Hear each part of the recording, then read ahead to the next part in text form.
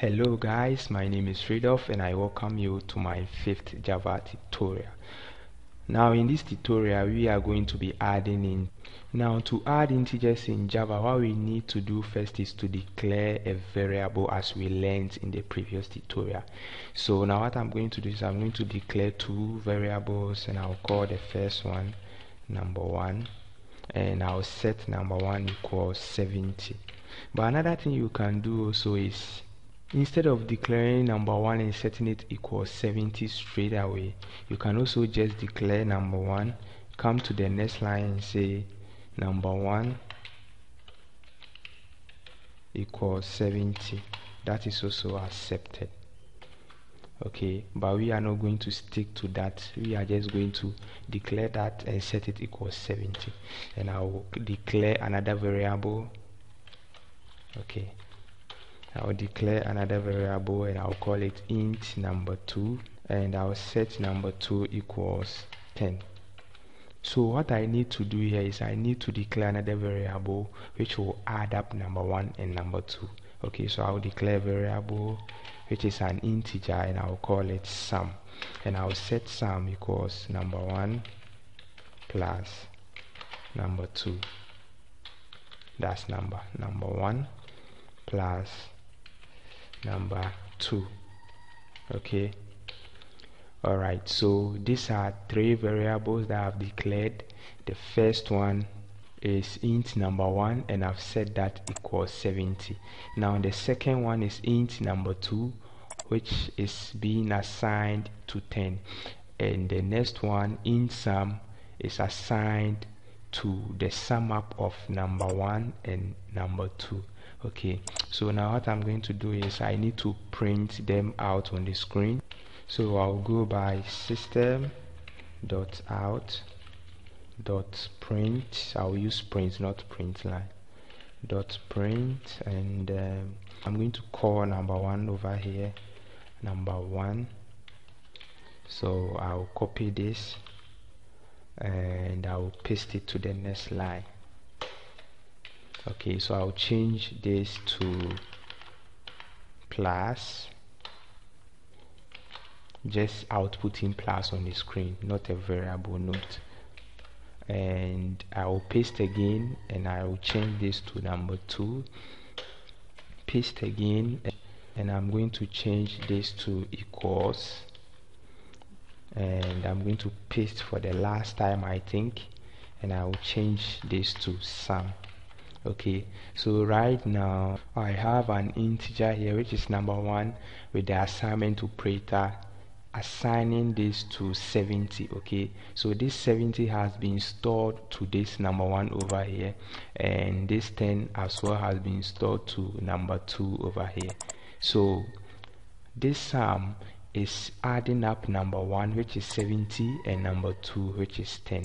Okay, so we come here and print them out on the screen, that output number1 and output, just print out this plus sign over here, and output number2 on the screen which is 10 over here, and printing out equal to also here. And now you go ahead and add the two numbers up.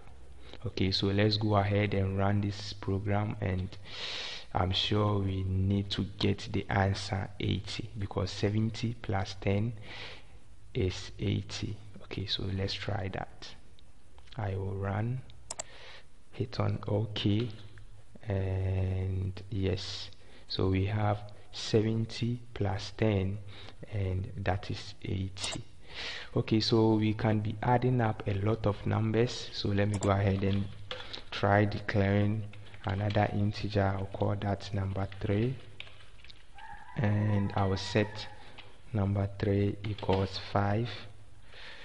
Okay, so all that I need to do here is just come to my int sum and I'm going to add plus number3. Okay, so I will just change this one to plus, and I will go again system.out.print.